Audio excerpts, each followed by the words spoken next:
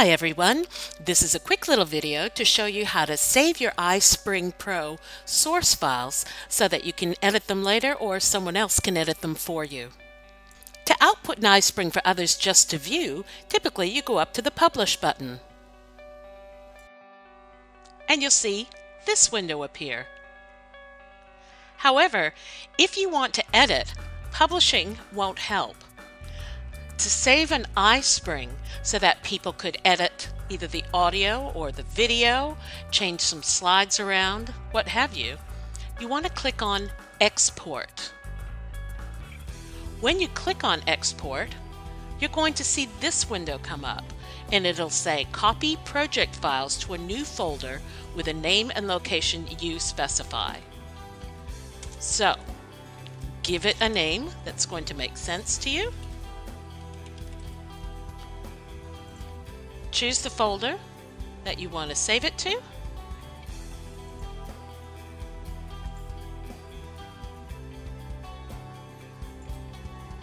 Select Folder and click Export.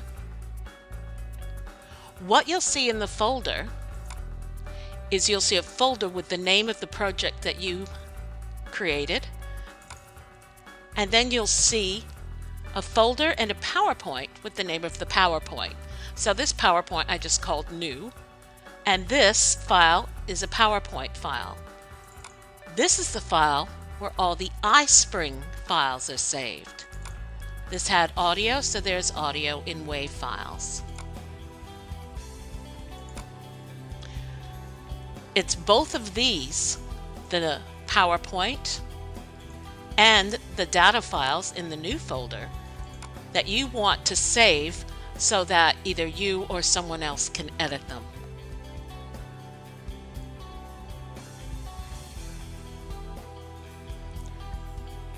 So now we're looking at our folder, and we've got these two files in it. If we go up a level, it's all saved in the flipping and blending folder.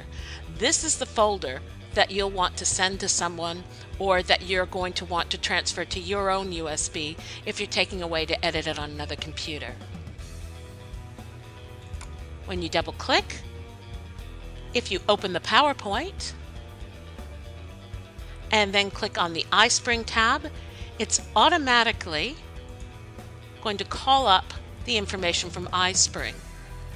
So what I did, sorry I went a bit fast there, what I did was just click on Manage Narration to see if my audio files were there, and there they are. And if I play them, hello, this is some audio.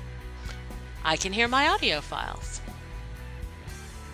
So remember, if you want to publish an iSpring, you click on Publish, and you're going to see the Publish window. However, if you want to export your iSpring so that you can edit it later on, you click on the Export window, and you'll see this window come up that says Copy Project Files. To learn more about using iSpring Pro 7, visit the iSpring Solutions website at ispringsolutions.com. Click on Support, click on Video Tutorials, and select the product. In this case, click on Pro, and you'll arrive at a page that's filled with 31 really excellent tutorials to help you get started and do some intermediate and advanced functions in iSpring Pro 7.